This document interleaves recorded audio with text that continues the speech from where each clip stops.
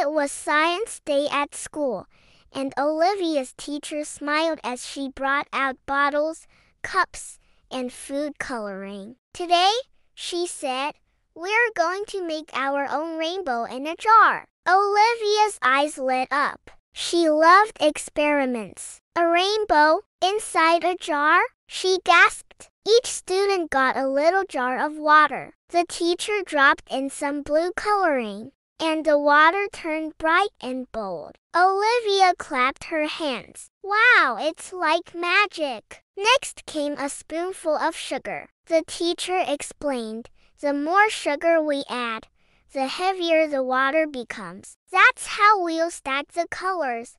Olivia stirred carefully, her tongue poking out in concentration. She didn't want to spill a single drop.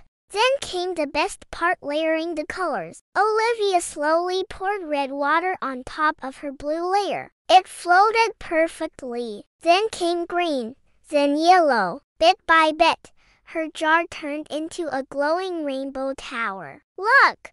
Olivia shouted, holding up her jar. I did it! A rainbow in a jar! The whole class cheered, and the teacher smiled. Science helps us understand the world. It shows us that even the smallest things like sugar and water can create something beautiful.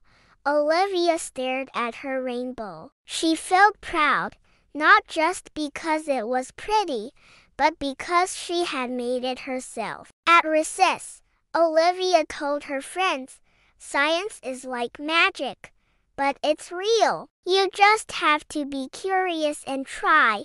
As she walked home later, carrying her rainbow jar carefully, Olivia thought, if I can make a rainbow in a jar, maybe I can discover even bigger things one day.